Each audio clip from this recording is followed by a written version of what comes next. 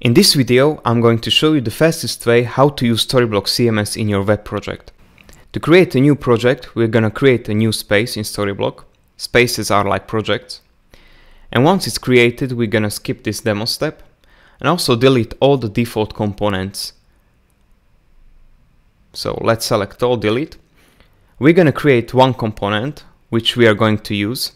Let's call it a page, and it's gonna act as a content type. Now we're gonna put some fields into this page component. Let's say we're gonna put a title. To try out the different field types, we're gonna put description as well. Description is going to be a text area, not a classical text field. That we can change in the edit field tab, so we're gonna just put text area. And to showcase the different field types, we're gonna also use an image, which we can set as an asset with a file type of images. So let's save the schema and also put the title and the description fields as required. That means that once you using this page component, you need to put something into the title or description fields. Let's click on content and delete the default demo entry, which we are not going to need. Let's create a new entry called landing page, which is going to use the content type of page, the component that we just created. Let's switch now in the config to form only, so we can see the fields. And now we can fill it out with whatever we want. So let's put a title of Hello World, some random lorem ipsum paragraph, and also an image from the asset folder. Let's save this. And I want to show you the draft JSON. This JSON includes all of our data from the landing page. That means that we have here our title, our description, and also the image asset file with its file name.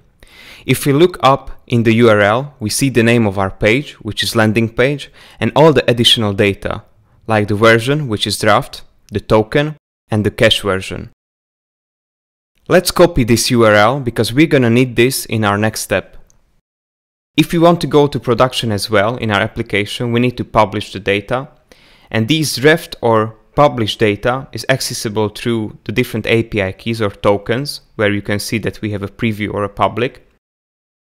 Now we are switching to our code, where we are using view and with as our build tool. And we're just gonna copy the draft JSON endpoint. Let's get rid of the cache version as we don't need this. And we're gonna fetch this in our application.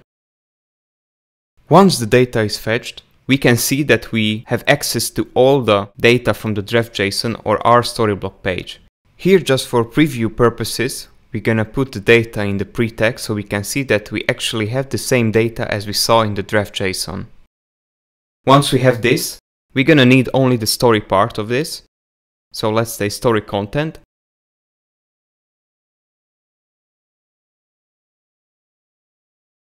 And here we have in JSON format what we just filled in Storyblok. And with that, I have already access to my data in my application. So I will call data.title.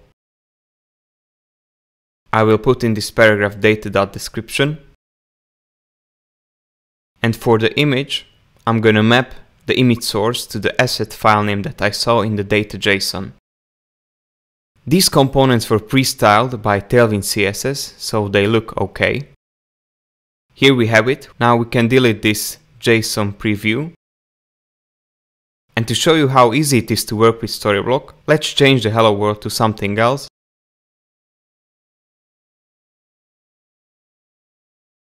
Save it, publish it, and now as I refresh my application, I already have the new data.